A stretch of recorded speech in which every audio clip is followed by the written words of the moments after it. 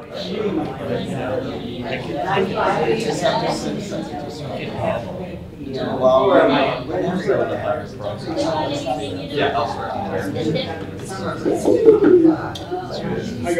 Hi Russ. Hi Russ. Yeah, it's like not that long meeting. Yeah, so I'm a recovering meeting alcoholic. Welcome once again for our monthly meeting. And this month we have an especially great surprise guest for you. The lady that's going to be speaking tonight, I met her first through one of my podcast guests, and she was kind enough to come on and did a smashing job. I'm sure all of you, I know at least one of you have listened to it to kind of get a preview. Our guest tonight is, and now is it doctor or just Anne? I wish, but no. Okay, well, you seem very doctoral, so I never, anyway, tonight is, we have the pleasure and the honor of having Anne Miskey. She is the, and I'm going to cheat a little bit and read it right off her LinkedIn bio, the President and Chief Executive Officer of the Union Station Homeless Services, which is not just it's in Pasadena, but you cover the entire San Gabriel Valley. We're the county's lead designated agencies. Mm-hmm. So we coordinate all homeless services throughout San Gabriel Valley. And just as a little bit of background, Anne is a nationally recognized expert on strategic, innovative, and effective, and I especially like the effective part, solutions to ending homelessness. She's been invited on numerous occasions to speak at the White House. You know Michelle Obama personally, right? I worked on her joining forces for homeless veterans campaign. And a whole list of others, but I'm going to let you decide on which ones you'd like us to know best. Because literally, I think there's about 20 different organizations here, but everything from housing and urban development, Department of Labor, Health and Human Services. One I like particularly is the Veterans Affairs. If anybody deserves your help, it's them. And like they used to say, and a whole host of others. So if I can implore everyone to give Anne Miskey a little round of applause.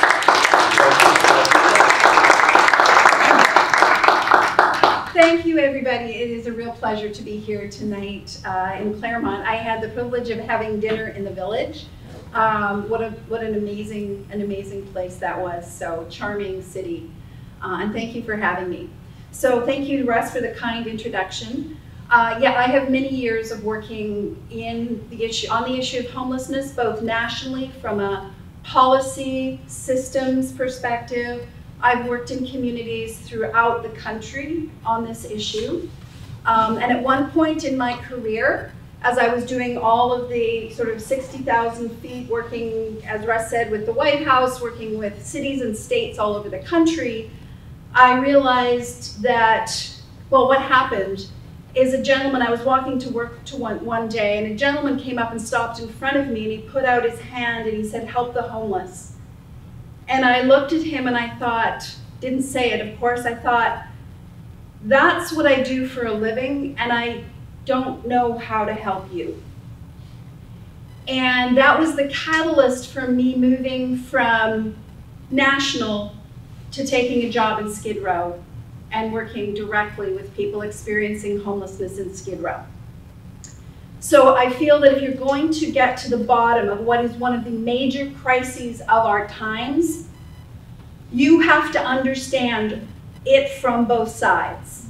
You have to understand what are the policies that create homelessness. And yes, it is the policies that create homelessness, not the people. And then what are people experiencing who are living on the streets? And what are the experiences of communities dealing with this issue? And how do we work together to solve it? Now, sadly, it is an issue that is rife with myths, misperceptions, and often approached from a place of fear and misunderstanding, both to what are the causes and what are the solutions. So today I'm going to take you on a bit of a historical journey to say, why are we at this point in our country with homelessness, and what are some of the things we can do going forward. And there will be time, I'm sure, for questions. As many as you can withstand. Absolutely. So, let me get my thing here. Okay, so these are the numbers in Los Angeles County. We are, the nation, sorry, you'll see 582,000, the county, and the numbers sadly have been growing in the last couple of years. Sorry, make sure I pay attention. How do you get those numbers? There we go. Those are nationally counted numbers. They are done through the Department of Housing and Urban Development. It is legislated that we do a count at least every 2 years. A lot of communities like Los Angeles County does it annually. So is it a perfect count? Of course not, because that would be impossible. But it does give us a snapshot. It's a point in time on a certain day. They try to pick the day when you're going to get the most people. And what it is really helpful for more than anything is to see the trends. And also they've started to do more demographic studies to really look at not just the numbers, but who are the people, what are the issues they're facing. You know, how many women, how many men, how many veterans, families, how many people of color. All of those things are tracked in the count. So again, is it perfect? It's not, but it does give us somewhat of an accurate picture nationally. The San Gabriel Valley, this year they actually didn't do a city-by-city count, which is unfortunate, but the San Gabriel Valley has just upwards of 5,000 people who have been identified as experiencing homelessness. When you say the San Gabriel Valley, does this include the Pomona Valley? Yes, this includes Pomona. The two cities with the highest counts are Pomona and Pasadena at each end of the thing. And then there are some hot spots within the San Gabriel Valley. Over the last few years, some cities have seen dramatic increases and some cities have seen dramatic decreases. And it is directly correlated with what the city did. The actions that the cities took will affect whether your numbers go up or whether your numbers go down. So it's not random. Whoops. All right, homelessness. Now, anybody here who can remember the 60s and 70s, and I'm not going to ask who that is, will probably remember a time when homelessness wasn't really a thing. We didn't talk about it, it wasn't in the news, you didn't see it on the streets. You know, maybe occasionally you'd see somebody walk down the street, you know, kind of that shopping cart. But generally it wasn't something we talked about. In fact, homelessness was not a thing in this country except for two previous periods in our country. The first, the Civil War. At the end of the Civil War, you saw a spike in homelessness. But the interesting thing about homelessness at that time is it was mostly men returning from war. They'd been displaced, there weren't the jobs available, and so homelessness was not about housing. Everybody could afford a home. It was about jobs. So people started to travel the rails, go around looking for jobs. And at first there was the recognition this was soldiers coming back. Very, very quickly the narrative changed to these are bums and hobos. These are people who don't want to work. These are people with moral deficits. It very quickly turned from an issue of the country, the results of war, the lack of jobs, to it's the people who are bad. Then we saw, again, decrease, and then the Depression hit. Same thing in the Depression. What caused people to be homeless was not housing.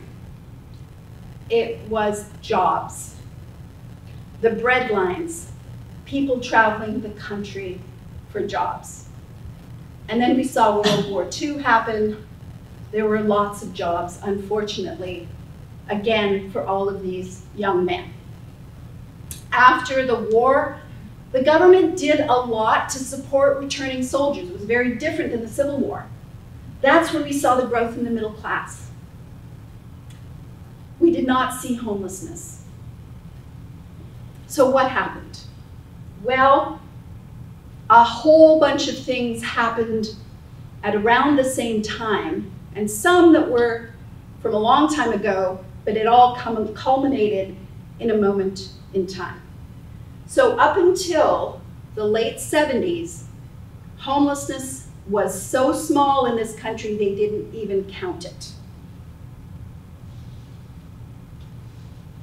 So the 1970s and 80s, what happened? Well, a few things happened together. The Vietnam War. The Vietnam War ended in '75. You have soldiers returning from Vietnam, and once they were let out of the military, there was little or no support. It's very different now. The VA has stepped up much differently, but after the Vietnam War, there was very little support. The other thing that happened is during the Vietnam War, they started to recognize PTSD and trauma, even though they didn't call it that at that point. They started to see a lot of soldiers experiencing trauma because of war. How was that treated? It was treated with drugs. It was treated with prescription medication. The soldiers come back, they're no longer in the military, they're in the community, they're still dealing with the emotional trauma, but they don't have access to the drugs. So what happens to deal with those issues? There was starting to look at street drugs as a way to self-medicate. It wasn't a moral issue. These weren't bad people. They were suffering terribly from PTSD. And yet there were little or no societal supports. A large part of the chronically homeless population were veterans in the 1970s. Weren't they also coming back with addicted to drugs? Most of the addiction was actually because of the medical approach. Was there some other addiction? Again, people will self-medicate when they're dealing with trauma.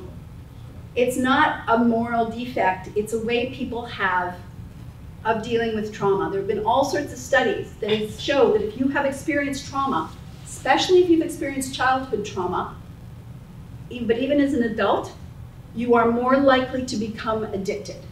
There's brain chemistry involved with addiction. Remember that, addiction is a disease, it's not a moral defect.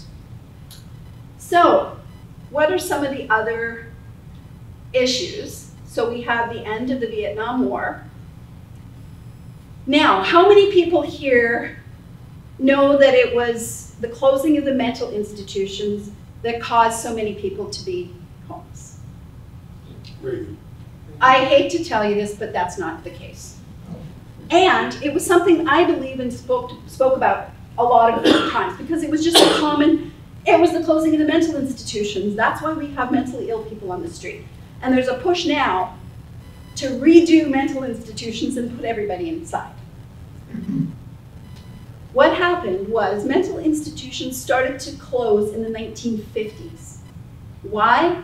Because of the development of psychotropic medication. You could now give people medicine that enabled them to live in community. That combined with exposés on the horrors of mental institutions, you saw them closing down and people going into community. By the late 1960s, almost all the institutions were closed. There was only a handful. It was under Jimmy Carter that the final ones were closed down. But what Jimmy Carter did was he put federal funding into local community mental health support to help people. You didn't see people becoming homeless because they had mental health, because there was support, there was medication, and another very important factor. If you do have a severe mental illness and you are on disability, In those times, you could afford an apartment. You could afford to live. Right now, if you're on disability for a mental health issue, you get $1,200 a month. How many places can you rent and buy food and all of the other things you need on a total income of $1,200? So what happened in 1980? So Carter, this isn't about politics, but this is about what administrations did. Jimmy Carter put all this money into the Mental Health Act for local community mental health support. It was one of the first things that Reagan did when he came into power, into government, was completely shut that down completely. Took all the local mental health dollars away. So that's when you started, and then as housing prices started to go up, and if you didn't have other support, people with any kind of disability who didn't have money, didn't have family support, would end up falling into homelessness. Housing discrimination. How many people here know redlining? Does everybody know what redlining is? So of course what redlining did was keep people of color out of the housing market. And it is through home ownership that you have intergenerational equity and wealth. You also are not affected by rising rents. So you have whole communities, and this is something important about redlining. It wasn't undesirable neighborhoods that were redlined. These were almost all middle-class, healthy neighborhoods. They talked about making the people were undesirable, not the area. It was the people. It was racism, complete racism. So you have whole communities who are now in the rental market, rental market skyrockets. You also create deserts, ghettos where there's no opportunity, jobs, parks. You may not know that public housing, up until the late 1980s, early 90s, it was illegal to have grocery stores in the United States by public housing. So you couldn't even get good, healthy food. So these were all policies. These weren't the people. The war on drugs and mass incarceration pointed directly at people of color. We have recordings of Nixon saying this very thing. The war on drugs has harmed more people than drugs ever have. It has put an entire generation of young men into the criminal justice system, coming out with criminal records who cannot get housing and they cannot get jobs. And then evictions. It's interesting about evictions. Evictions are to women of color what criminalization is to men of color. If you are a black woman and you miss a rent payment, the average length of time before you receive an eviction notice in this country is 6 days. If you're a white man who doesn't pay his rent, it's 6 months to a year. Black women are the #1 group that is evicted from housing. Then we have gentrification. I don't think I need to go into that. We're seeing that happen all over, and as housing prices become more and more expensive, the middle class was turning to lower income areas and gentrifying, again, creating problems with people losing their opportunity to have housing. This is the big one. This is the major reason. Sorry, my slides are a little messy. I don't know what's going on. So, in 1980, when Reagan came into power, the United States produced about 600,000 units a year of affordable housing. Within 3 years, it was down to 6,000 units of affordable housing. $26 billion to $8 billion on affordable housing. The assistance budget cut by 60%. This is the first time they started to talk about the deserving poor versus the undeserving poor. And the welfare bum, the mom, you know, the welfare mom, all started at this time. When Reagan came to power in 1980, there were very few, probably in the thousands of people experiencing homelessness in the United States. By 1983, they estimate it was up to 3 million people. that did not have anything to do with alcohol, drugs, mental health. It had to do with the lack of affordable housing. That is why we have the crisis we have today. It is not the person, it is the policy. So, what is the cause of homelessness? Lack of affordable housing. Doesn't matter if you have a mental illness or a drug addiction. There are, and don't quote me on this, but because I looked it up a while ago, there are about, I believe it's about 45 million people in the country they think have substance use issues. There are just over 500,000 people experiencing homelessness in the United States. They estimate that about 30% of that population has a substance use issue. So we're talking probably 150 to 180,000 people who are experiencing homelessness have substance use issues. The other 44 million whatever are living in houses. If there was a direct correlation, we would see way more people on the street with drug addiction. Same is true with mental health. We all know people in our neighborhoods, in our families, in our workplaces who suffer from mental health. It does not cause homelessness. It can make you more vulnerable. The analogy I use is COVID. Remember when COVID first started, what did we hear? Who are the most vulnerable to COVID? If you're over 65, if you have a chronic illness, you are more likely to get sick and or to die of COVID. Nobody said that being over 65 causes homelessness or causes COVID. It makes you more vulnerable to COVID. It makes you more vulnerable to homelessness. It is not a cause of. And that's a really important thing to remember because we always blame the individual, and governments are notorious for doing that because it takes the responsibility from them, from solving the problem, and puts it on the person rather than on the policy.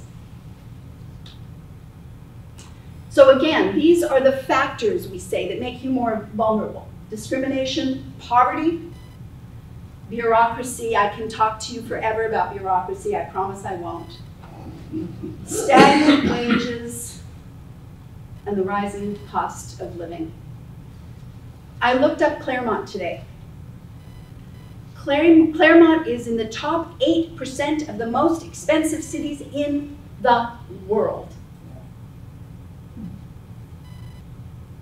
The average rental for a one-bedroom is well over $2,000 a month. If you are a person living under disability payments, if you are a senior on fixed income, by the way, the fastest growing population in the homeless population are seniors who have worked their whole lives or been homemakers, and they retire on a fixed income. We are seeing people in their 60s, 70s, and 80s become homeless. The cost of living in California is insane. That, again, is why we see the numbers here that you may not see in other places. Again, these are the personal things that people have. Domestic violence is one of the it is the number one indicator for women experiencing homelessness, is domestic violence. Yes, addiction, physical and mental health. 45% of foster kids will become homeless by the time they're 26. 45%. That is a failure of our system, not a failure of the young kids who've ended up in foster care. Trauma is one of the most important words you can learn when you're looking at homelessness. So many people experience trauma that can lead to other things. But not everybody experiences homelessness because of trauma. But everybody who experiences homelessness has trauma. It is one of the most traumatic things you can experience. And what happens when you experience trauma? Your brain physically changes. You are in what is called fight or flight mode because you live every second of every day in fear of your life. And when the body is in this constant state, think about driving down the road, the highway, and somebody just pulls in front of you and you have to jerk your car and your heart is going and you're like, oh my God, I just about died. That's what people live with 24/7. What that does is cause the brain to act in ways that mimic mental illness. So when we say people on the street, all this mental illness, yes, if you're talking trauma, but the numbers of people who suffer from severe mental illness is much smaller. So trauma is a leading indicator of homelessness. So do they categorize trauma then as mental illness? Yes, I mean it's sort of anything that affects the brain. What we know from people living on the street is trauma is everywhere, and it creates things like agitation, fear, paranoia, the inability to make good decisions, all of those things that we do see in the homeless population. But what we also see is when people get stabilized and you take them out of that environment, they very quickly come back to what we call the resilient zone, where they can handle. I met a gentleman recently who was living on the street, and twice he was diagnosed. He would be taken in for a hold. He was diagnosed with paranoid schizophrenia, twice. He could have been locked up under some of the new rules that are coming down. Instead, he got housed with supportive services, and he was totally fine. All of those symptoms disappeared. He was not schizophrenic, he was not paranoid. Now, that's not to say there aren't people out there who are. There's a small percentage that absolutely need a higher level of care, and we do a lousy job at that. But that is not the majority. So,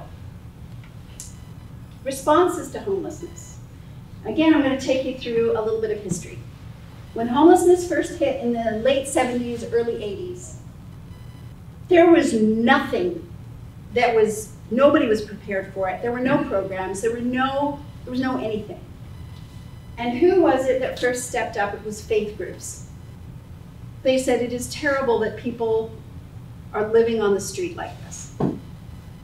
So that is the beginning of the missions. And we call them 3 hots and a cot. In other words, the old picture of lining up to get a bed overnight, but you had to leave early in the morning. First come, first serve. A lot of food provided for people, and that was it. That's how we started as an organization, exactly that way. It was done with compassion and care, but there was no end in sight. It was an emergency response. So the numbers got bigger and bigger. As the numbers grew, we started to see in the 1990s criminalization, because these are obviously bad people. They're obviously bad people. They're addicts, they're all of this stuff, so we're going to arrest them and get them off the street. We're starting to see some more of that happening. That was a complete and absolute abject failure, and we saw the numbers skyrocket, because all you did is create more barriers for the people who were arrested. And again, the arrests weren't because they attacked somebody, or these were what we call quality of life crimes. Sleeping on a park bench, standing in front of a business, peeing in the gutter because nobody will let you into their place to use their bathroom. These were the kinds of arrests. So we saw huge numbers of people experiencing homelessness. The thing about Los Angeles County that's important, if you were homeless in those years, you were shipped to Skid Row. So it was kept contained, so nobody thought it was a real problem. It was the bums in Skid Row. When the law changed to say you can't ship people to Skid Row, then people stayed in their own communities, so everybody started to see it became much more visible. Then we moved into this idea of compliance, that housing is a privilege and you have to work to get housing. So you've got people who are traumatized, desperate, living in fear on the streets, and you say, if you jump through these 15 hoops, we'll reward you with housing. Now, if you're struggling with trauma, mental illness, addiction, all of these things, how do you jump through those hoops? How do you do that? Think about it. We all have issues that we struggle with. Okay, all of us, I'm not going to ask any of those things. Can you imagine being in a place where you don't know where you're going to sleep, eat, or you may be attacked and murdered or raped, but you better deal with losing 10 pounds? We all know that if you're not in a situation where you have support, where you feel stable, you can't work on whatever it is. But instead, we were saying to people, you got to fix yourself. We're going to give you a little bit of help, but not a lot. And then you can have a home, but we're actually not going to help you find a home. That's on you. The only people that were successful were people that didn't have barriers. So the numbers of people actually getting back into housing and community was tiny. So what happened in the 2000s? Well, there was a psychologist living in New York who worked with homeless men with substance abuse issues and did all the stuff that they've been trained to do. You know, put them in treatment programs, get them into drug treatment, get them counseling, let them have a shower, we'll get them a meal. And he said it wasn't working. Nobody was getting better. So on his home, he said, how do we work with people when they're not stable to try to help them towards health and wellness? So he went out on his own and rented some apartments, and he put these men directly from the street into the apartment. And guess what? It was wildly successful. Because when people feel safe and stable, they can then start to get well. So he provided services to these people, but they knew where they were going to sleep that night. They didn't have to worry about finding food. Just a note, average homeless person eats 2 meals a week. So when people ask you for money, you go, well, it's going to go to drugs. More than likely, it's going to go to food. So that was the beginning of what we call the Housing First movement. And there's a lot of myths and a lot of negativity about Housing First, but I'll talk about that in a minute. What we started to see was reductions in the number of homelessness, and the evidence showed that this was the approach that worked. It took 20 years for us to figure out that the solution to homelessness was a home. Homelessness is not having a home. Homelessness is not addiction. Homelessness is not you're a bad person. Homelessness is you don't have a home. If you have a home, you're not homeless anymore.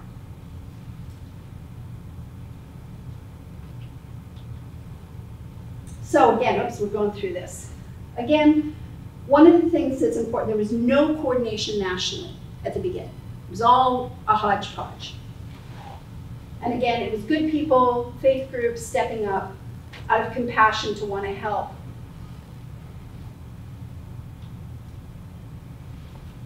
The other thing that came in the 2000s was what we call the continuum of care. And this is where the government said, we need to step up and start funding, but we want to do it in a coordinated way. So we're not just giving money all over. We're actually going to give money to communities that show they're working together to create solutions. So the other thing was, this is really important. We moved from managing homelessness, you know, food, showers, cots, making people more comfortable while they were homeless, to say, why don't we end homelessness for people? And the idea that housing is something that every human being needs and deserves. Now, this is something I want to talk about, how we view those who are homeless. Because again, there's all sorts of myths, all sorts of perceptions out there. And we need to recognize that when we're talking about people who are homeless, we are talking about fellow human beings who don't have a home. Again, previously, it was all of these things. It was, you need to fix yourself. You come to us for help. Even if you didn't have access to us, you had to come to us. We're going to manage it. We're going to tell you what you need to do, and if you can do it, we'll reward you. And this was an illness-centered approach. We still see this. What is wrong with you? What is wrong with you? And how do we fix that? And then again, you'll deserve housing. So it was all about the symptoms that people had. And then we moved to a whole different view of ending homelessness. People deserve housing, integrated service models. So we all work together in community. We go out to people because it's too hard for them to come to us. My staff go out into encampments, into river valleys, under bridges to meet people where they're at. We have a medical team, doctors, nurses who come out with us to the field. We make it as low barrier as possible. We don't ask people to jump through hoops. I say to my staff, our job is to be hoop jumpers and barrier busters. It's their journey. But if we take away those barriers, people are more likely to move forward. Person-centered. One of the things we know about homelessness, I'm sure you've all heard about service resistance, right? Common thing. Oh, they don't want to be housed.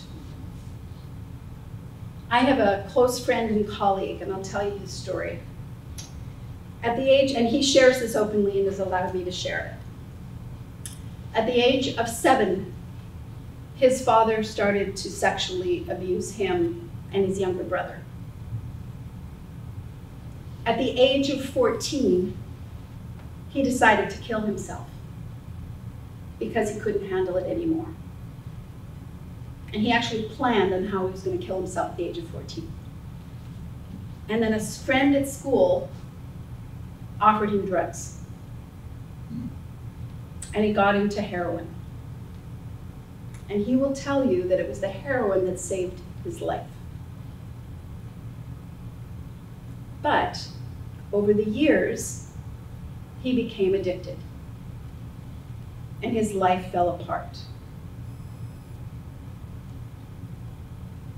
What changed for him, because there were all of these hoops and all of these barriers, he could not deal with psychologically, emotionally, substance use, all of these things.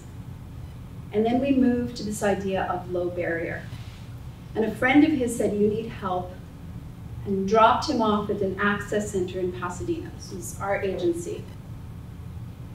And he walked in and he said, for the first time, someone looked at me and just wrapped their arms around me and told me I mattered. And then they did everything they could to help me on the path. He is now my senior VP of advocacy and community engagement. He spent 15 years as an outreach worker after he got clean, he got his life back together, and he wanted to give back. And he went out for 15 years working with people experiencing homelessness.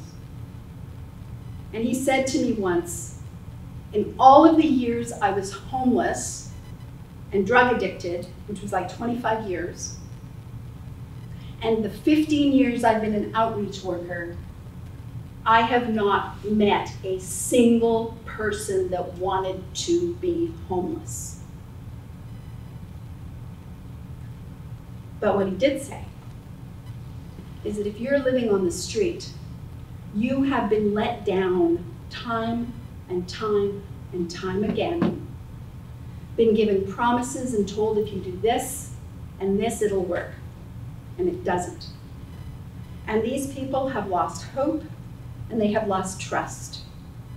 And somebody going up to them and saying, I've got something to help you, they're going to go, no thanks. Oh, well, see, they're service resistant, they don't want housing. It's about building relationships. What my staff does is they go out and they build relationships of trust with these people. And one of the other things that you will hear a lot is people will go out and say, meet a homeless person, what do you need? I need socks. I've got a treatment program for you. I need socks. How about you sign up with this program? I need socks.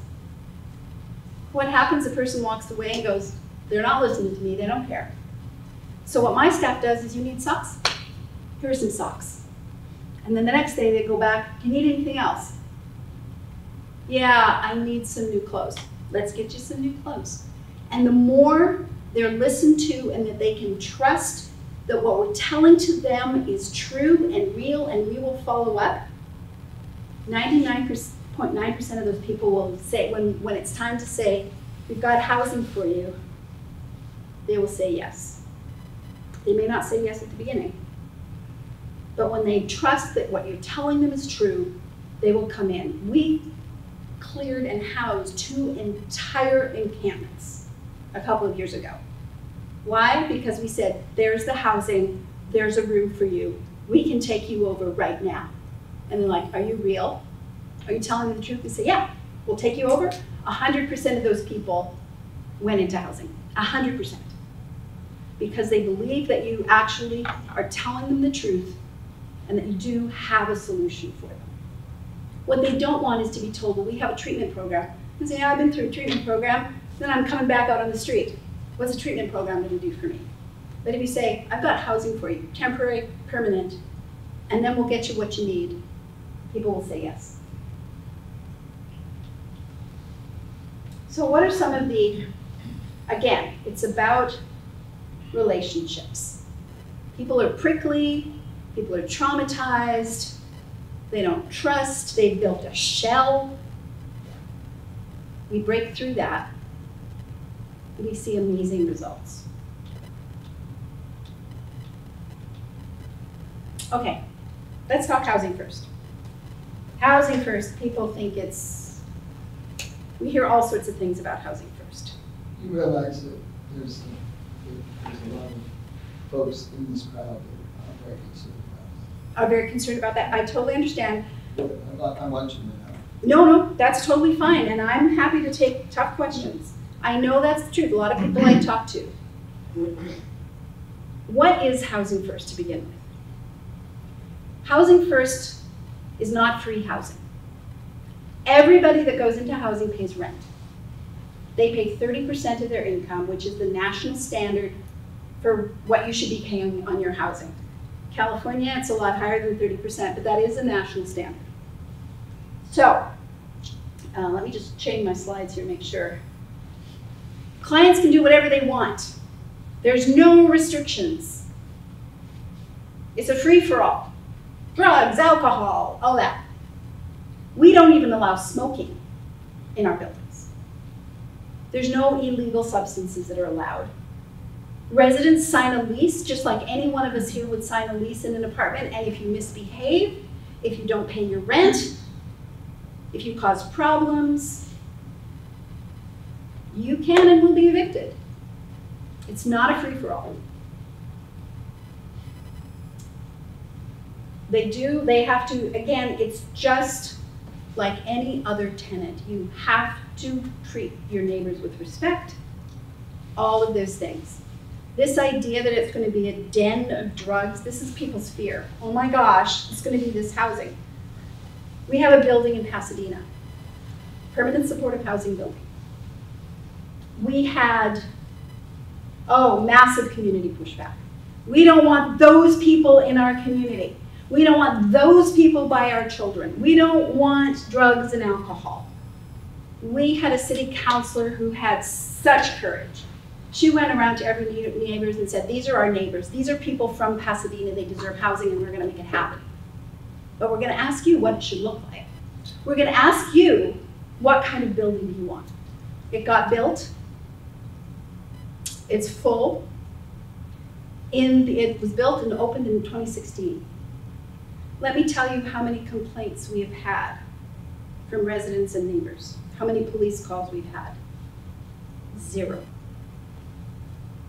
In fact, it is the nicest building in the community. And the biggest problem we have is people wanting to rent an apartment there.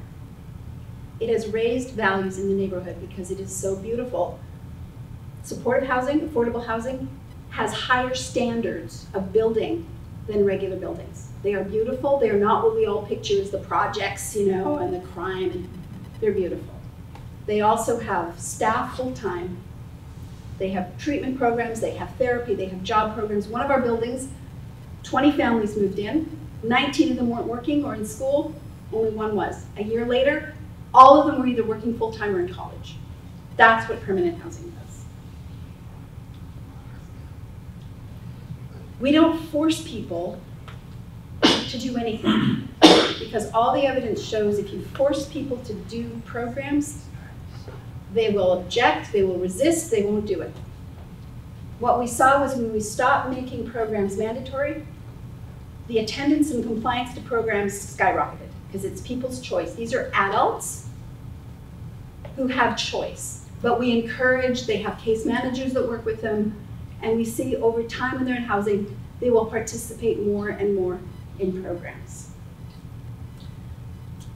So does it, oh, and I want to talk a little bit about trauma-informed. All of our buildings and all of our approach is trauma-informed. And what that is, remember I said earlier, like the illness approach, what's wrong with you? We don't say what's wrong with you, we say what happened to you. What happened in your life that took you to this place? And then we work to help them. And we also work on resilience and say, what are you really good at? What can you do? They did a study on people who were homeless and then housed, and they asked them what their goals were. Number 2 was reunification with family. 3, getting back into community, jobs, all of those things. You know what number 1 was? Giving back to the community. Giving back to the community.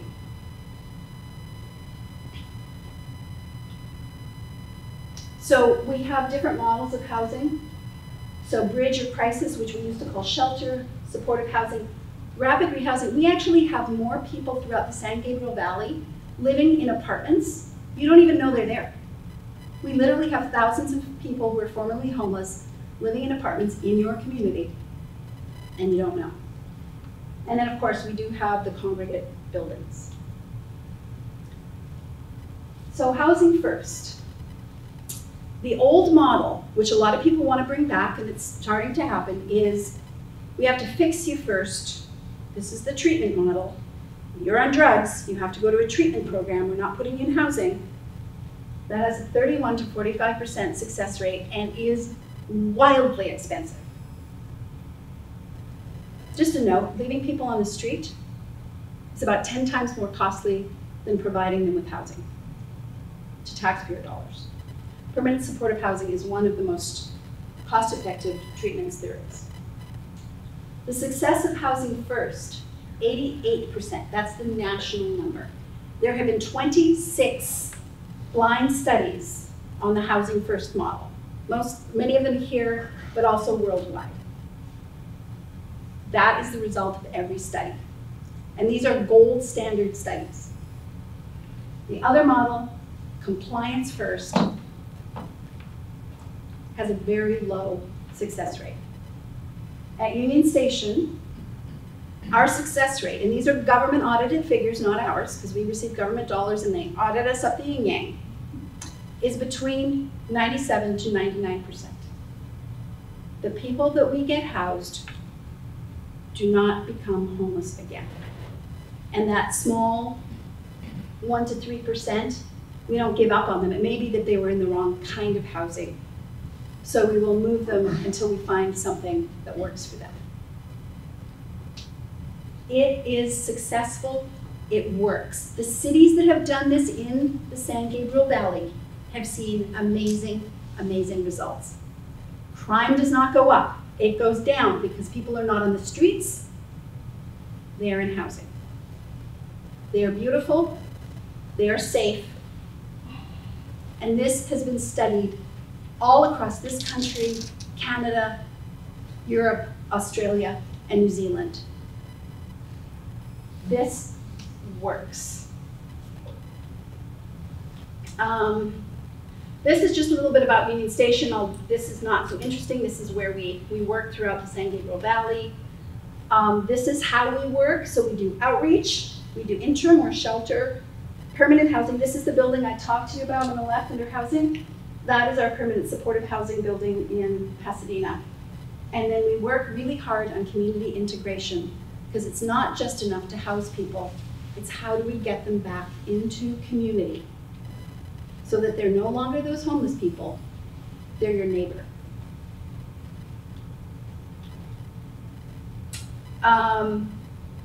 So this is just some of the things we serve. We house on average permanently 12 to 1,600 people a year in San Gabriel Valley. This is some of our buildings. We have a tiny village. El Monte, we just opened a brand new building last week. This is one of the cities that saw a 50% reduction in homelessness because they opened housing and interim housing. These are some of our other buildings. There's Mars Place again.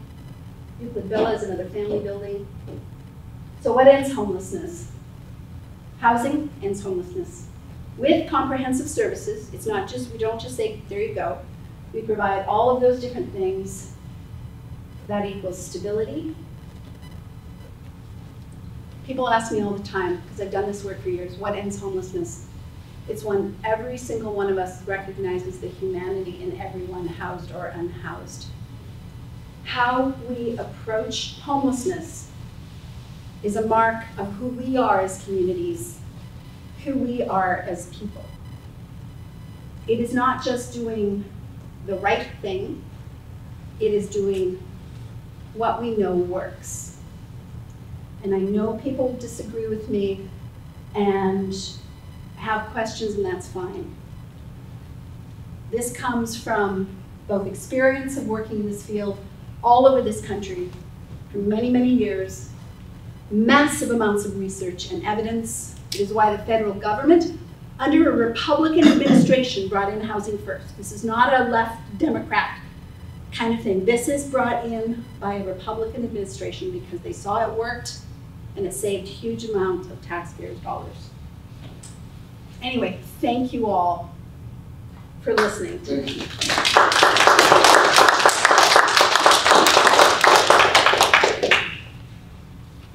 Happy to have any questions. Throw the hard ones at me if you want. Yes, please. Okay. Now, in some cases that we're dealing with, we have buildings that are 5 stories and placed in unique areas where they're going to have lower parking spaces for a mass amount of people. Mm-hmm. All right, which is questionable. Now, we're not saying that we're not against the homeless. It's just we're against how they're placing these buildings. And the fact that when these buildings were initiated, we weren't informed. The cities weren't informed. The people weren't informed. They came in under the cloak of darkness. If these places are supposed to be productive, why come in on the cloak of night? Why not present them like you did instead of coming in like thieves?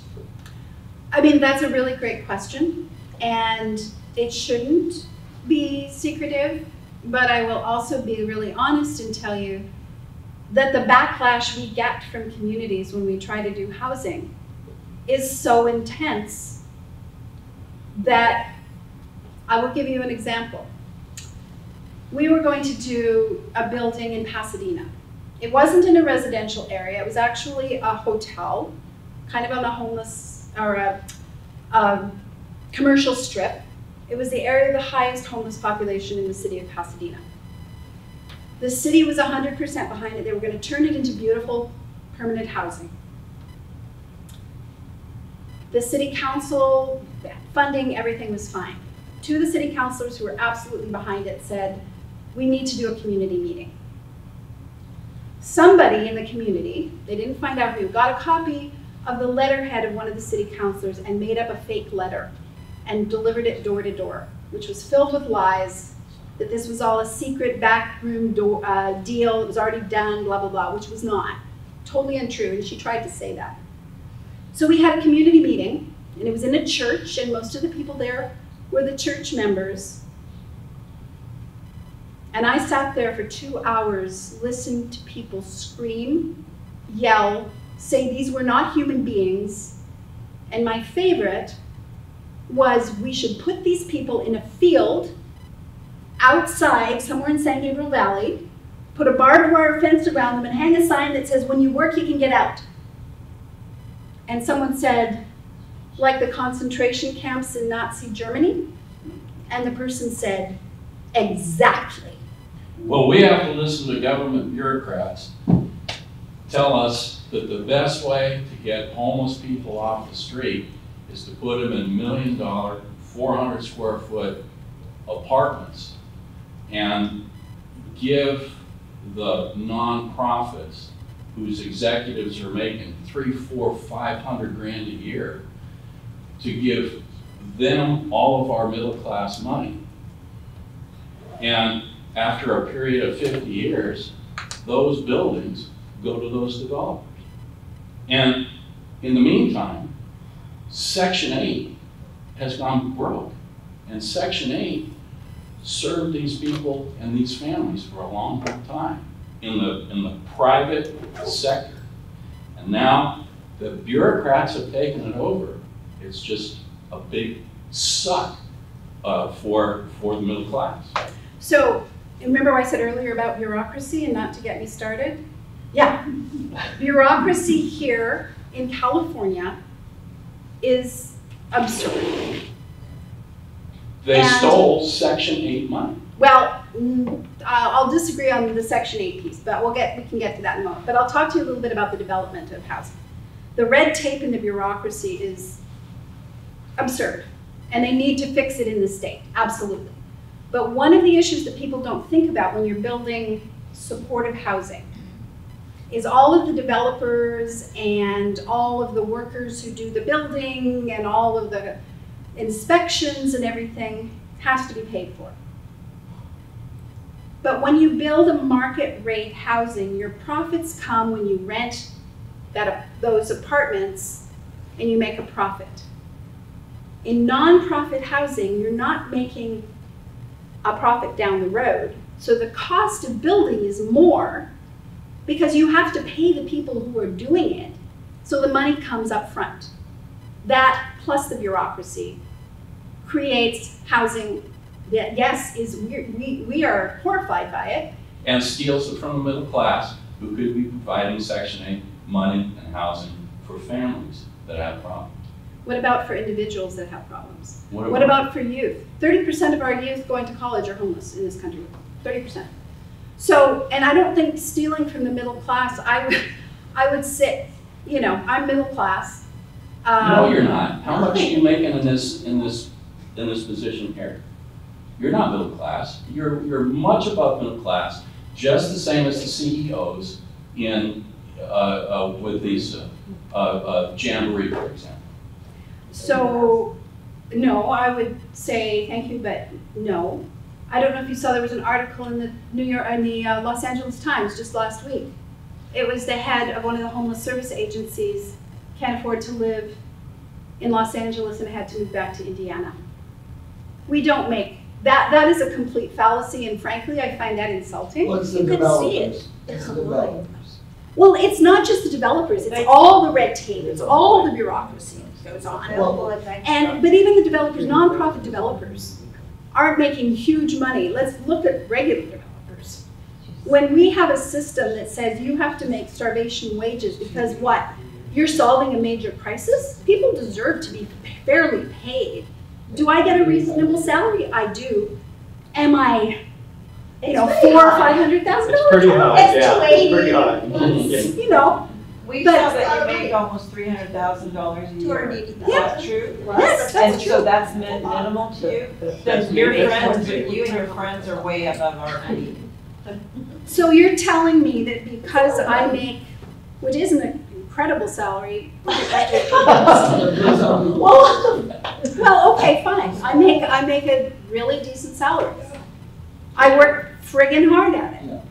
And why? So do we. So you're sitting there. Okay, we're getting off on what I'm making, and that has anything to do with the problem we have. Yes. I'd like to change the subject. Please.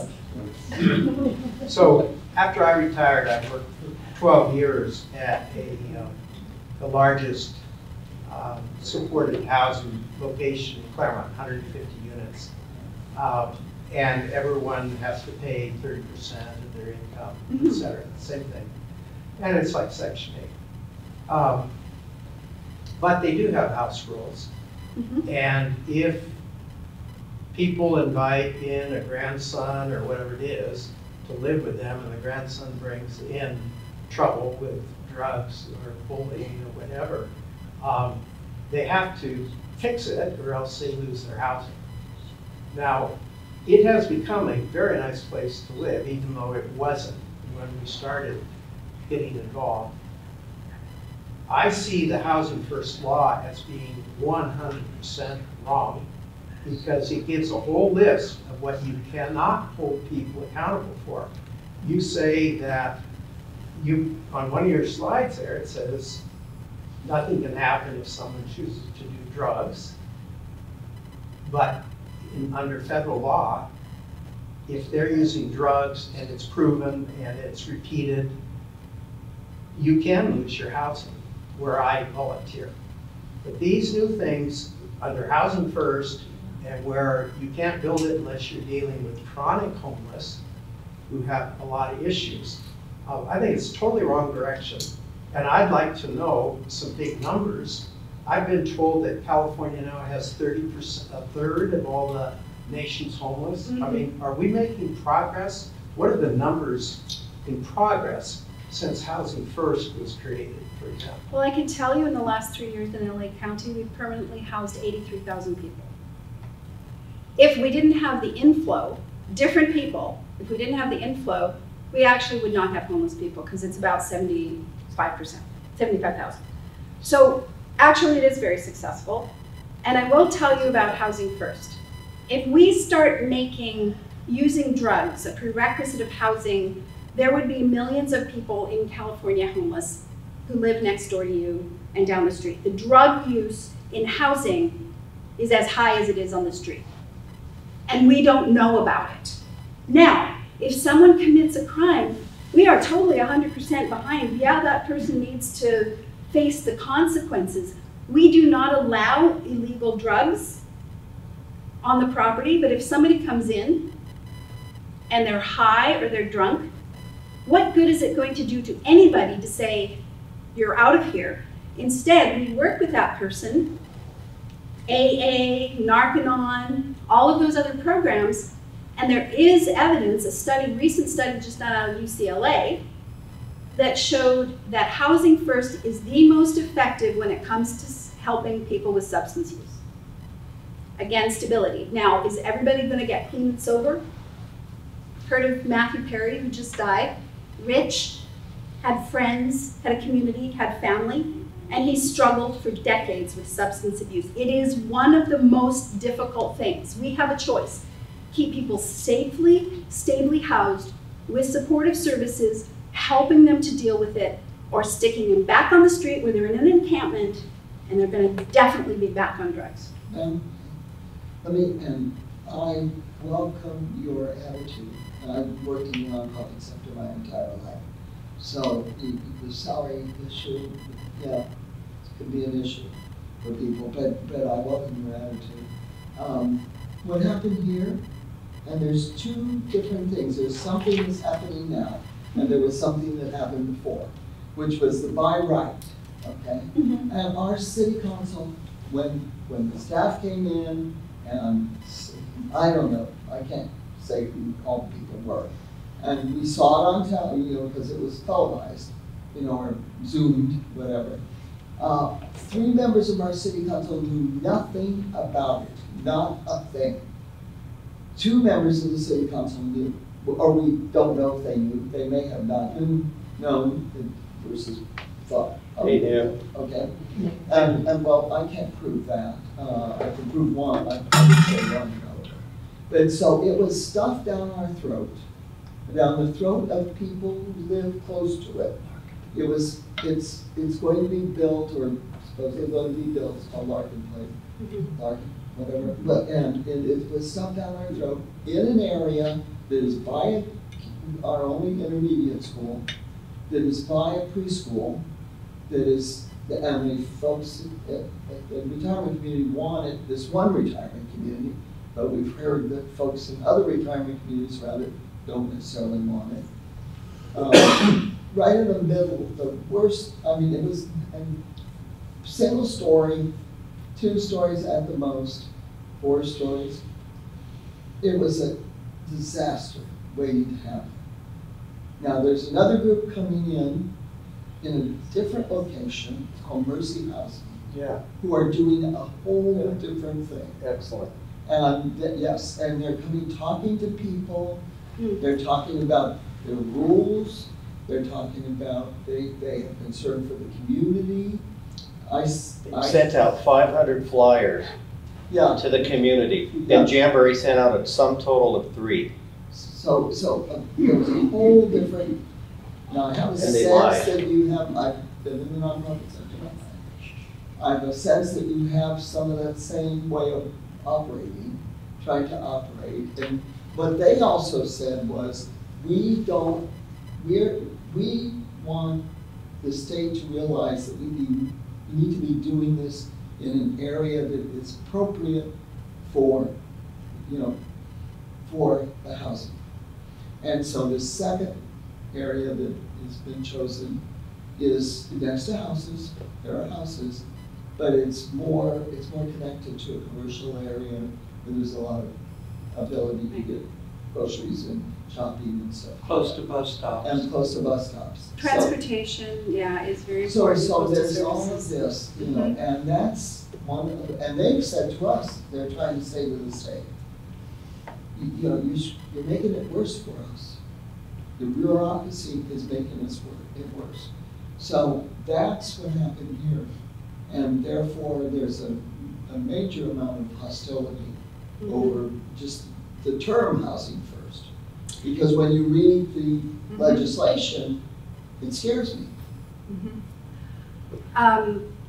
I think absolutely there needs to be better community connection. That's a lot of the work that we're doing right now, is working together with communities.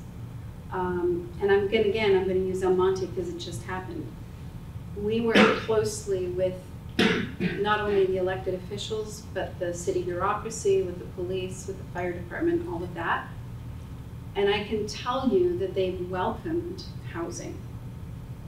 We had an opening last week and every single city councilor talked up there about this was the most proud moment of their time as an elected official in housing our neighbors. But again, I'm gonna get back to something I talked about, and that's how we view people who are homeless. Because as soon as we start talking about, well, there's a school next door, the implication is these are bad people. The implication is they're criminals. And are there people who are homeless who are criminals and bad people? 100%. 100%.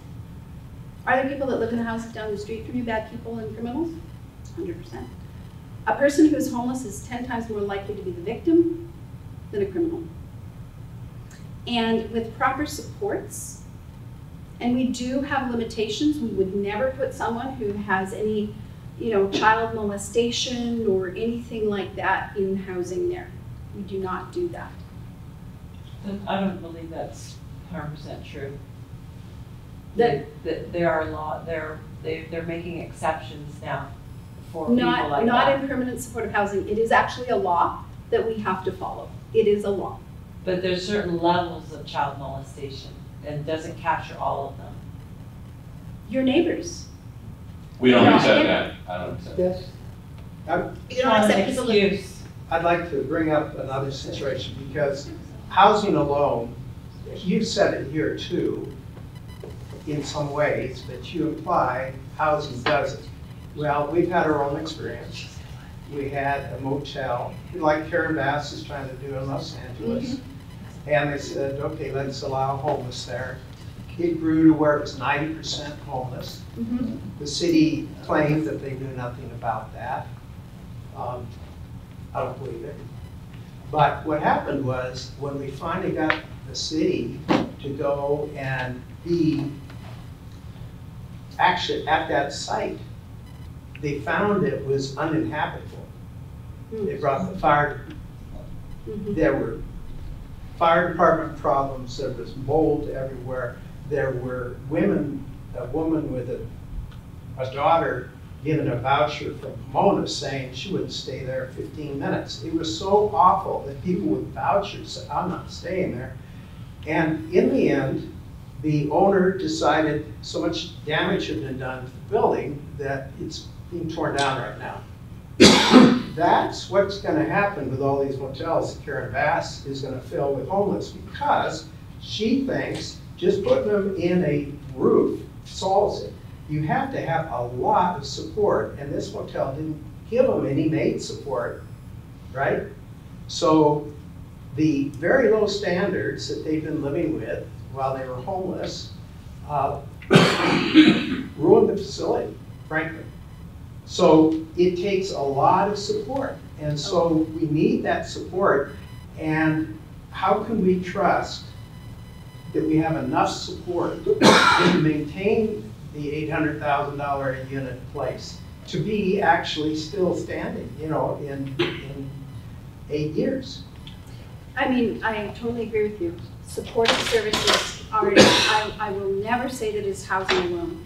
It is housing plus intensive supports, wraparound support. That's what I wish you, and now hush up, I've spoken a lot, but I wish in your presentations you would say it is not simple housing only, because we're smarter than that. We're not clueless. Well, we have seen this, and it's got to be provided with resources. So when government says, oh, I'm doing it because it's cheaper, and I won't give you the resources, and you've outlined it historically, yeah, people pull the resources, we know what's going to happen.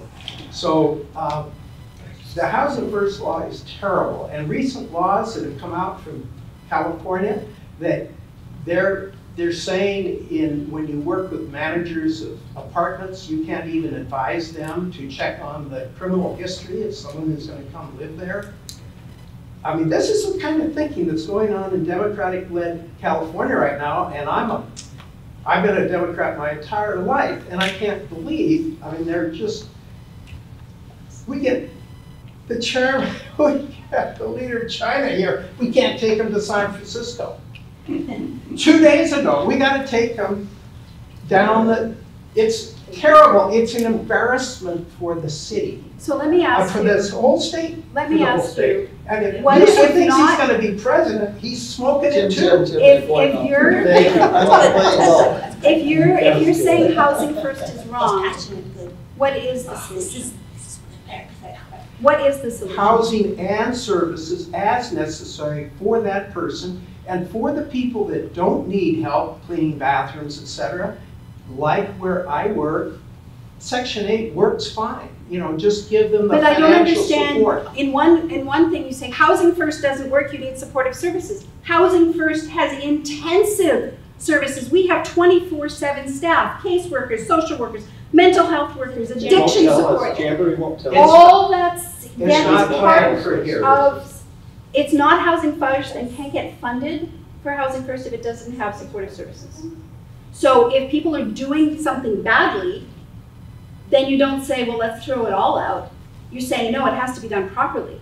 That's why we have a 97% retention rate and don't have community backlash, because we provide those services with the housing and we work together with the community, and it works. So it's a bad model, not the model, if that makes sense.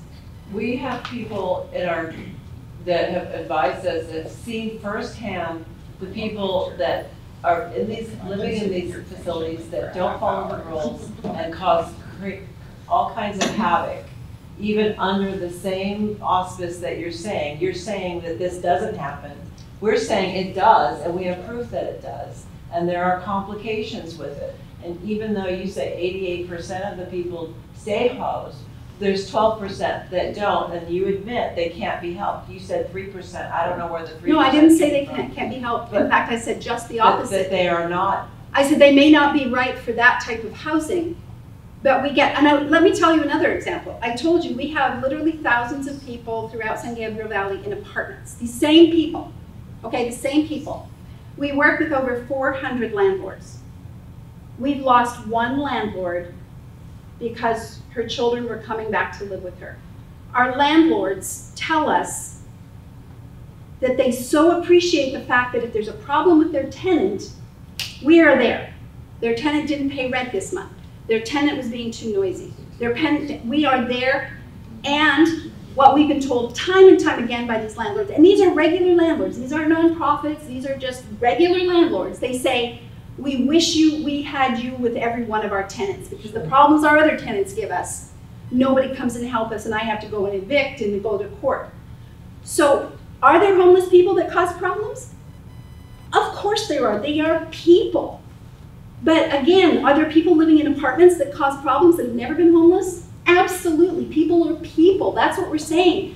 These are human beings. These are people. And if we treat people like people and provide the supportive services they need and the stability that they need, it does work. Can you tell me anecdotes of when it did work? 100%. I can give you anecdotes of all sorts of things that doesn't prove that something doesn't work because one or two things happened.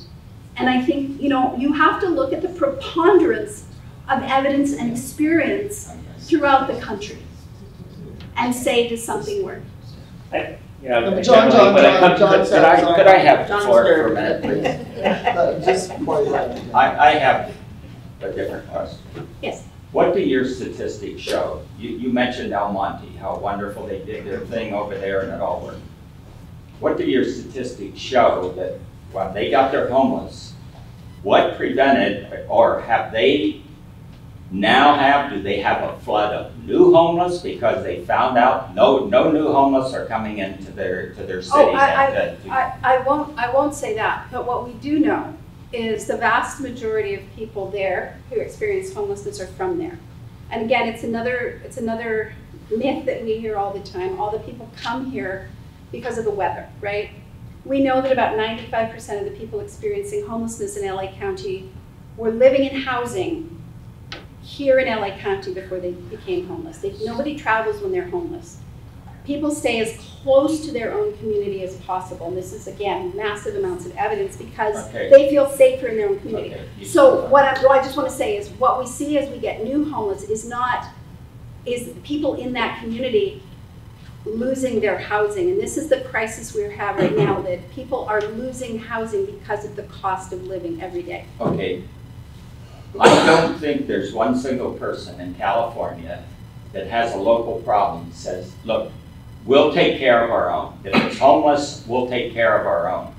What the problem is, and I don't think this is a myth, we have had a couple of cities, big cities, I'm not going to name them, everybody knows, who have declared they are sanctuary cities. We have had a state that says, essentially, we're a sanctuary state. Mm-hmm. It's hard for me to believe that all those people that are now identified as homeless have been here and living in our area. I tend to think by advertising for it, people are coming from other areas into our state, and I think that's what Californians are getting upset about. If it's our own, in our own town, I don't think there's any California that isn't ready to sit down and try to get a sensible solution. However, if we're importing, and we do this and the word gets out, I have a feeling there are states that are going to ship their problems here. I think that's what's happened in the future. I don't know for sure, but it sure looks that way to me. For all of a sudden for us to have, and I think somebody mentioned 30%. I'd say that's probably even low. I think we've got a lot more coming from other states, and they're coming across the border and they're saying, we're going to the sanctuary state in California.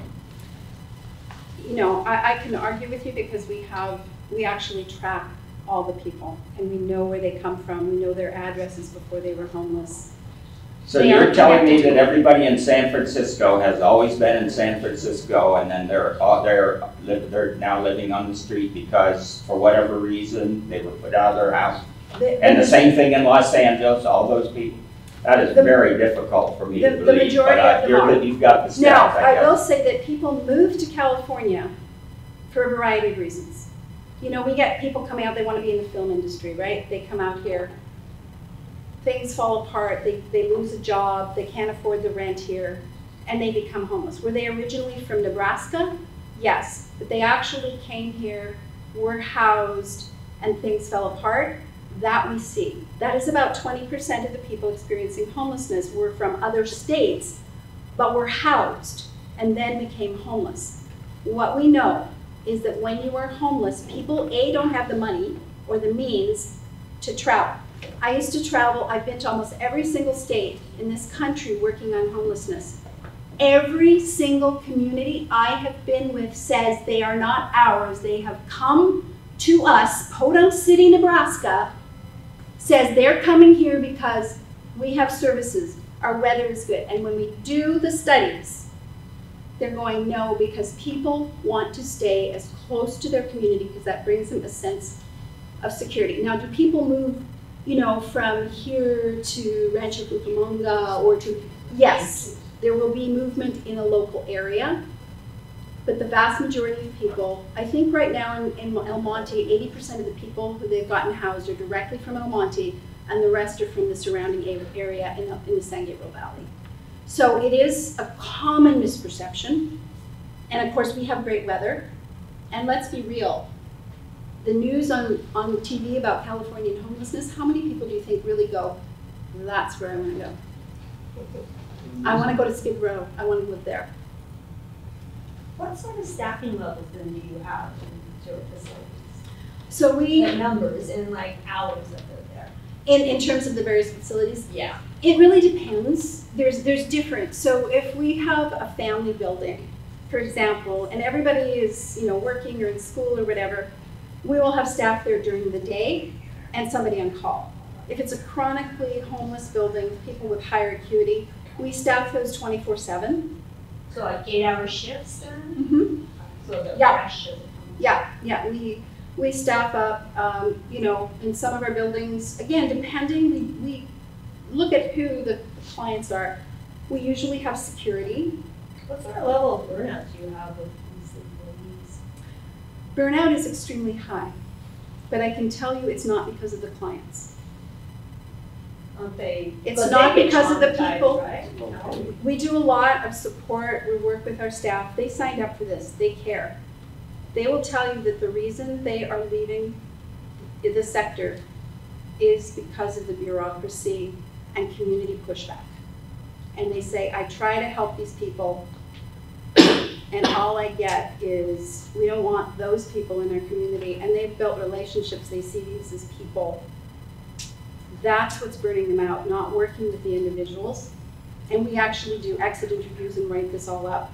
And so, yes, there's burnout in our sector. Do you have like vacancies for positions right now? And what Many. percentage is that? Many. So is that a challenge in within these sort of programs to actually have an adequate level of staffing to meet the needs of these permanent housing? Units, our housing and our, both interim and permanent, we make sure we staff up.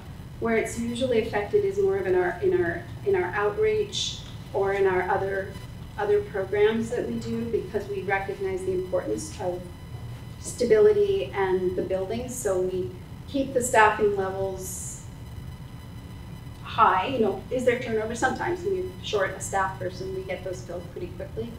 Again, it's more things like our outreach staff.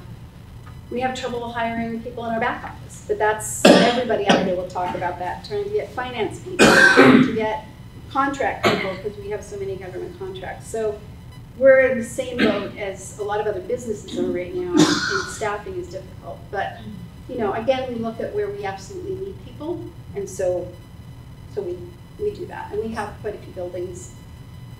Sort of compensation level are these people at like 20 bucks an hour? I know they're trying to do like fast food at $20.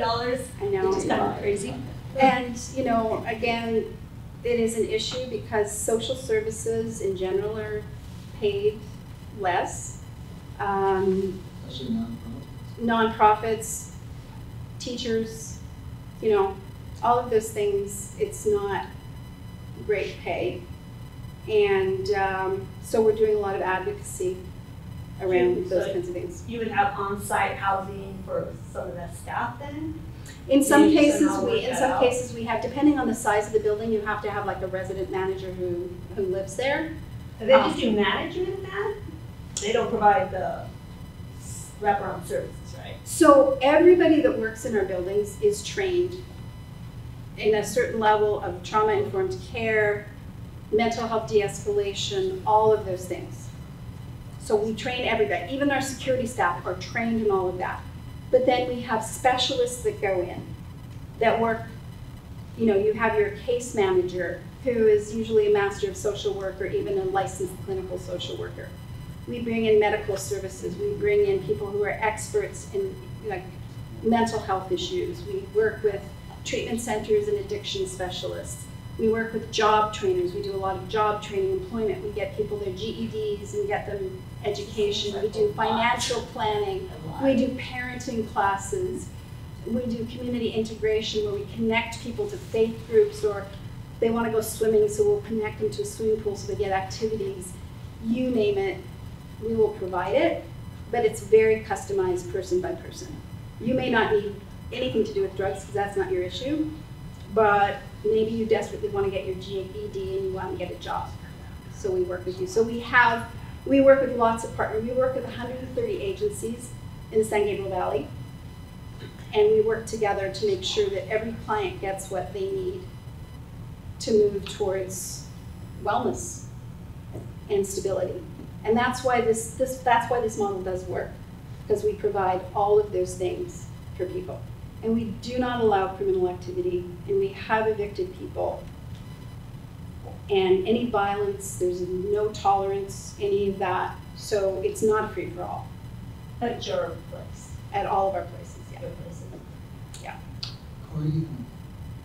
I'm afraid to say anything. There's a tough crowd on all sides. Go ahead. It's your turn. No, just something that I wanted to say that's not necessarily just on the topic itself, but you did make the point. People are people, and that's one of the things that we need to be thoughtful of here all the way around. Regardless of income level, regardless of ethnicity, regardless of all of that, a big problem we're having in our society right now is trust, and that's a key problem. 100%. And so, just as you say, you've got to build trust with people who are unhoused to get them to come to you to accept the services. The same goes for people that are housed that have concerns, and I can't disagree with some of the comments made here. Many of the folks here feel the way some of these unhoused do, in terms of the way these things just come forward, surprise, and there was never this is the better approach. Start with something like this, where you bring in people that have knowledge and share it and make the points and be able to have the discussion. Because I will go on record. I am one of the council people, and Sue said I was not aware of this. The discussion that I had with a group called, I'm the longest serving, so I've got some history here. We had a staff member who went to work for Almani, and in his role there, developed a veterans housing development. And so, they were very excited about it. They invited all of us as council to go oversee, and we thought this would be a great idea. And so we as a council, in a priorities meeting, public priorities meeting, we're putting on there that we were supportive of a veterans housing approach to doing something. And so that was going back 2017, was like the last time I came to council. And then of course we had a change in council. And then one of the project that came forward that got interested was permanent supportive housing, and nobody really thought much about it, because for one thing, it was all one story. It was a senior population. I think a big one, it was being run by our actual mental health agency, Tri-City Mental Health, so that also you feel that there's an agency that this is what they do in their business, so it's more trusted. They had the option to build multi-story buildings, though. They were right next to a development that's 3 stories, and they chose to do bungalows, keep it low profile, plus they were going to deal with the senior population. And there was no pushback on that. It was a unanimous decision before the Larkin Place development even came forward. So then suddenly that just kind of came forward, and the thing that I was concerned about is, the fact that they're doing a 4-story development, at the point, buildings in that community were only about, the institutions that are even there are only 2 stories. So, that bothered me, and that was the thing. At the time, I wasn't even thinking about any of the other things. As other folks got involved and started asking questions, other things, came forward. But, I just felt on that. I already know how development goes in this town. And you let something like that go through in the middle of COVID when nobody's paying attention, and someone's come back, whose brilliant idea was to put this huge monstrosity in this 2-story neighborhood.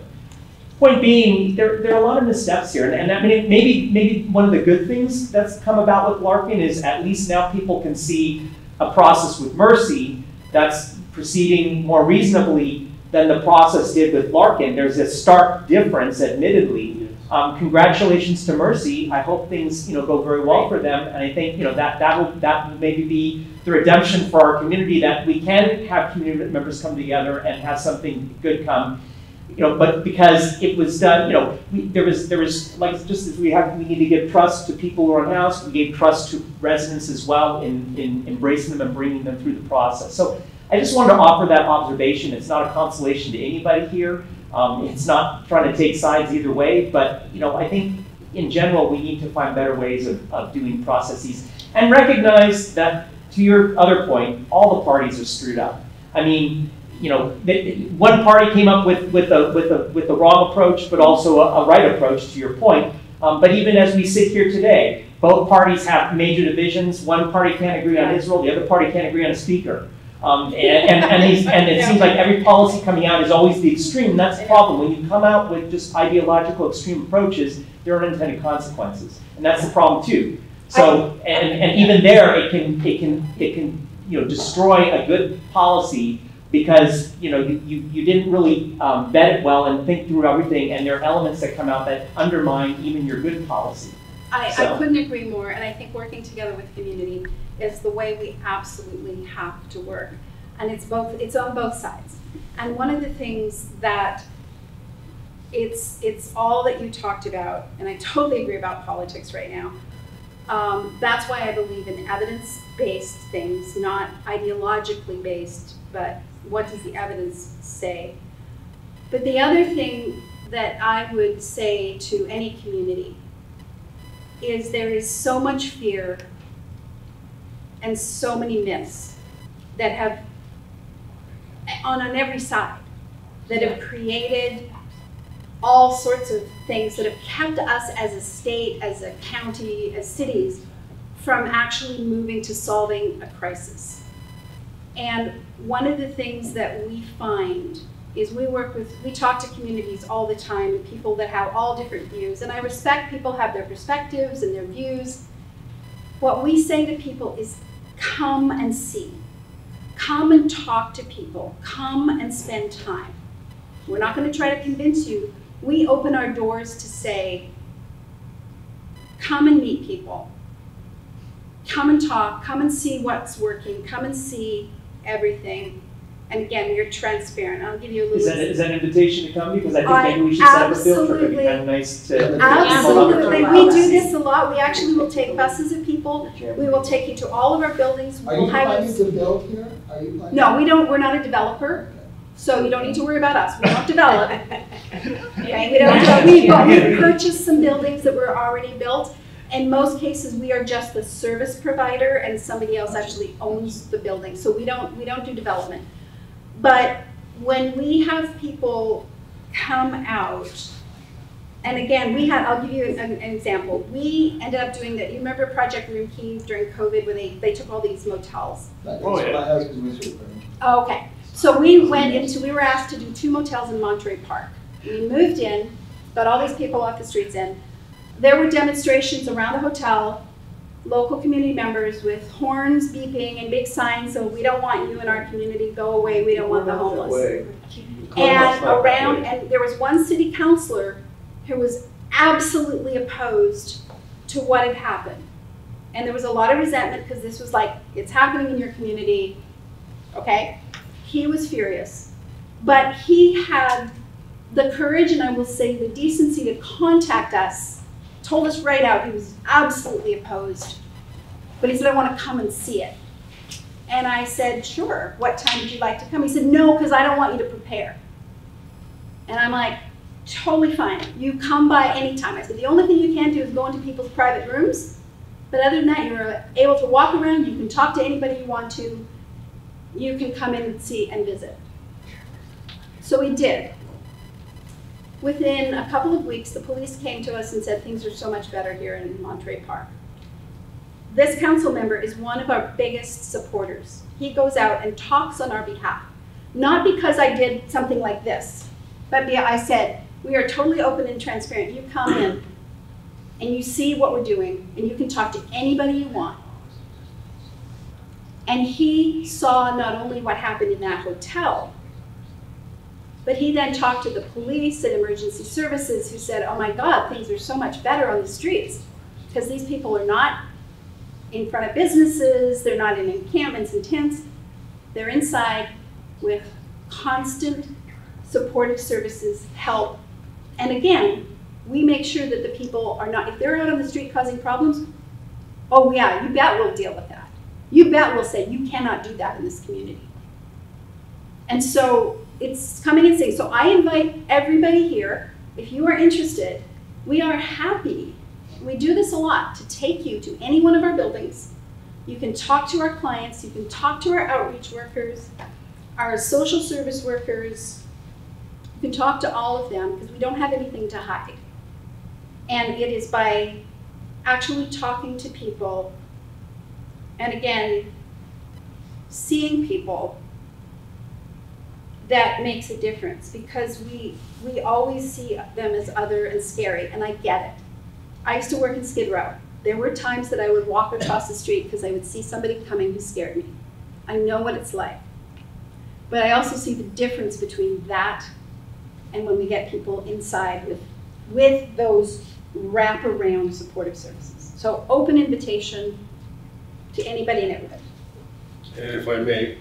I just want to say, so you were saying several of your properties then actually were housing actual Pasadena residents, like the majority were Pasadena residents? In Pasadena, yes. Okay, see, that's cool, because here we're not guaranteed that, and that's another reason why we have concerns. You know what you can do? It is illegal by federal, Fair Housing Act to say we're only housing our own residents. But what you can do, and we recommend this to communities, is you have a housing preference for your local community members. It's a kind of a way of getting around. So what that means is, and that's what El Monte's done, is we prioritize people from El Monte, but then if there are no more people from El Monte, then we take someone from South El Monte or Baldwin Park. Yeah, I mean, it's complicated though, because we even looked at that when we were looking at Courier Place, and they're you can do it even like on the first round, but then thereafter it's opened up to everybody. You can't do it again is another challenge with that. Not to mention we're not putting, we initially there was going to be funding offered by the city, and then when the design, I'll be frank because I voted against it, I was already out of the equation, but then it came back for an easement.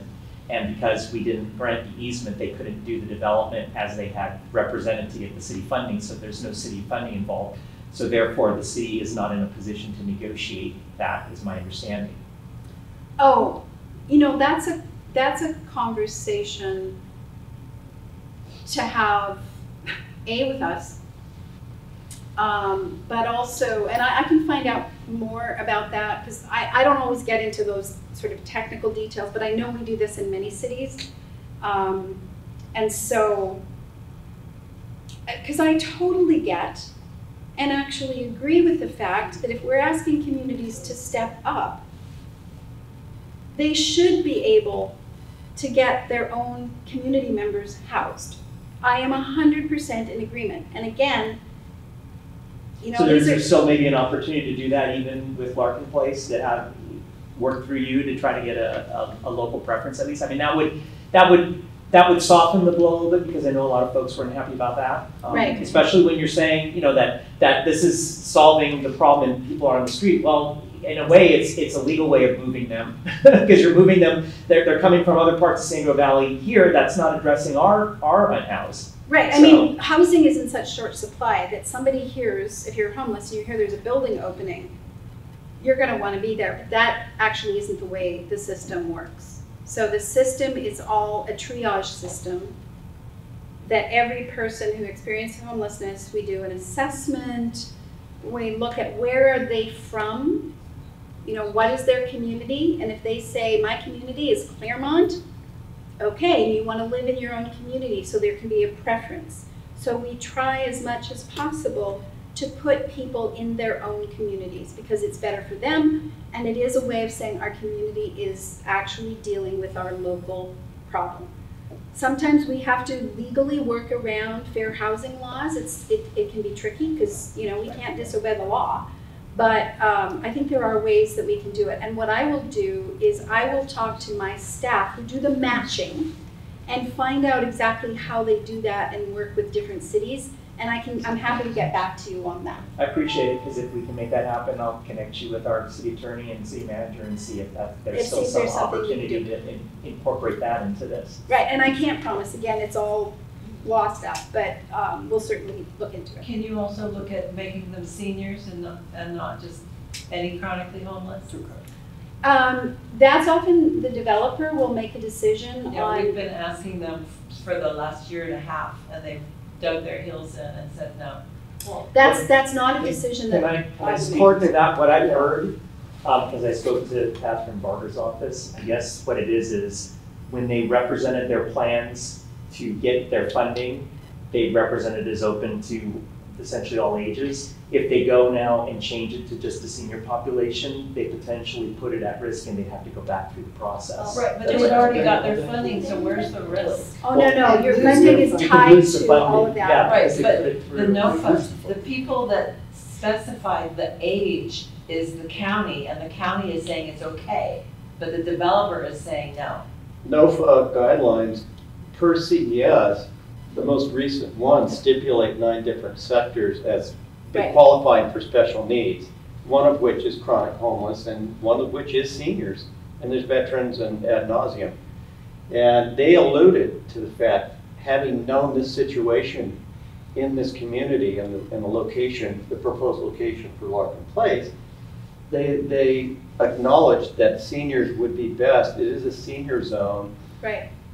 With physical disabilities, chronic homeless seniors, whatever the case may be, they acknowledged that would be best, and the developer did as well, per Matthew Luss with CES, and Lockta also. And they said that they intend to, at the point in time when they would be selecting individuals to be housed there, that the intent was to put that sector in there, but they couldn't guarantee it and put it in writing. So they may in fact try to do that. I mean, they're giving us a little bit. That's the feeling of the supervisor's office. They feel that they'll make that sincere effort. The problem is they can't give it formally because then it puts their If the person giving the money can't make that decision, why is it up to the developer? Yeah. It's not really up to the developer. It is looking at what the various funding streams are. The other issue might be how many seniors are experiencing homelessness in Claremont. And sometimes the numbers are saying, well, there's only. They're not looking at Claremont, they're looking at the SPA 4. They're looking at all of San Gabriel Valley. SPA 3. SPA 3. SPA 3. They can't look at just Claremont. The NOFA specifically said no geographical preference, period. And again, then that comes down to the, do we do a Claremont? Can we do a Claremont? Yes. I know We have to be out of here. I need to interrupt. Oh, okay. See, I can talk for, anyway, I really want to say thank you. And I appreciate, you know, that people have different viewpoints. I totally respect that. I appreciate tough questions. You know, we're not going to get to the bottom of this crisis if we don't look at all points of view and come together and, you know, try to create some synergies. And there may be areas where we never agree, but I think we can all agree that we don't want homelessness in our community. It's not good for anybody, whether you're unhoused or whether you're living in houses in this community. It is not a healthy situation, and we need to solve it. So we do need to work together to say, how do we solve this problem in a way that does treat people with dignity and respect and as human beings, recognizing that people have barriers and problems, and we need to look at that too. So again, I thank you for the tough questions. And again, different point of views, you know, I totally respect that, and respect that, you know, you are all people who really care about your community, and I know care about your fellow human beings. So thank you for that, and thank you for making me, you know, be on the spot.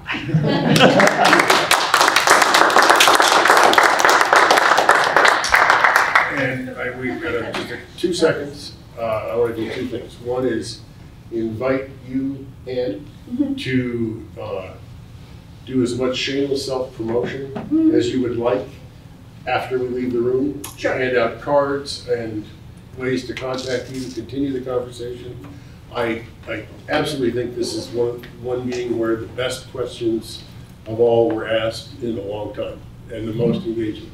So, well done. Thank you. And the second thing is that we're having a holiday party. We're pizza next month, right? And would like to invite you to join us. Well, thank you. Pizza and people, my two favorite things. So I'm always happy. And I also want, I know we're leaving, again, please open invitation, and if anybody wants, we can actually arrange a tour. But I also want to put out, really, I know we're leaving, is we have Thanksgiving this week and next week. We serve people throughout the San Gabriel Valley. We had 4 times the number of people come yesterday than we've ever had in the past. That speaks to the food insecurity. Sticker shock when you go into the grocery store, huge need. So check it out. If you know people that have something and they can make their way to Pasadena. I love turkey. But, and we need turkey. We went through 500 turkeys yesterday. Is that all? Wow. Well, we're probably going to do 6,000 to 7,000 meals. Wow. On these 2 days. That's the need that's out there. Here, let me give you my card. Oh, he's got what I don't have is my card, unfortunately, but it seems like maybe you know me and he knows how to find me. Yeah, absolutely.